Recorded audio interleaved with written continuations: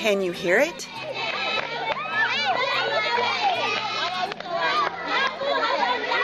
It's the sound of children playing, and they're playing with abandon, as if they don't have a care in the world. It's the sound of strength, of kids who are growing strong physically, mentally, and spiritually.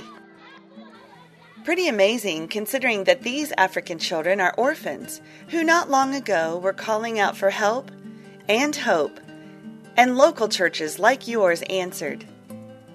Every school day in the Central African Republic, HnH Orphan Schools, in partnership with their sister churches in North America, are blessing as many as 50 orphans with real help, food, education, medical help, moral support, and in a word, hope. Come along with us for a tour of your school with Barb Wooler.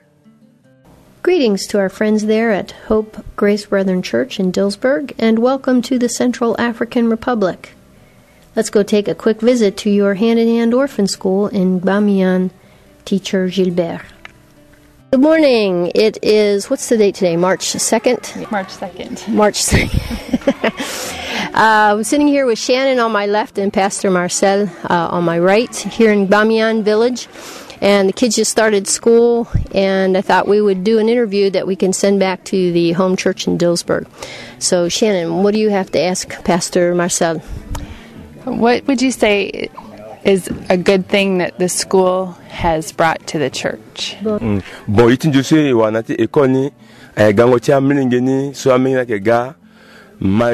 Something that has really encouraged our church is to see the desire that these orphans have to learn. They come to school regularly, even when they're not feeling so well.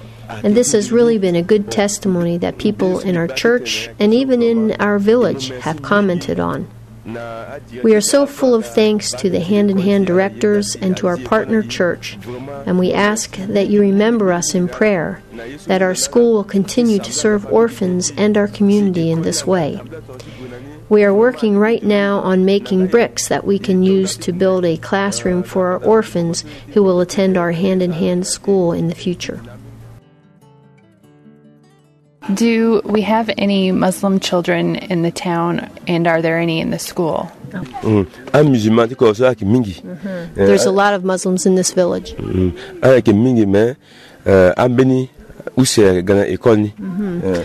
have 2 children, Muslim children, in our school here.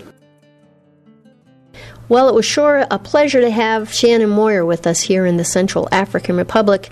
She was a delight, a good sport, and was fun to have along. So thanks so much for sending her, and we're looking forward to hosting more Dillsburg Grace folks to visit your Gbamian kids next school year. So keep them coming. And thanks again. So now you see and hear the difference you and your sister church in the Central African Republic are making for orphans. This isn't just the sound of kids thriving.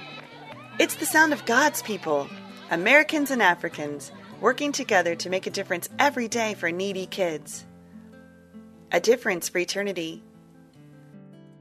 A difference for life. A difference for the Central African Republic as these kids become doctors,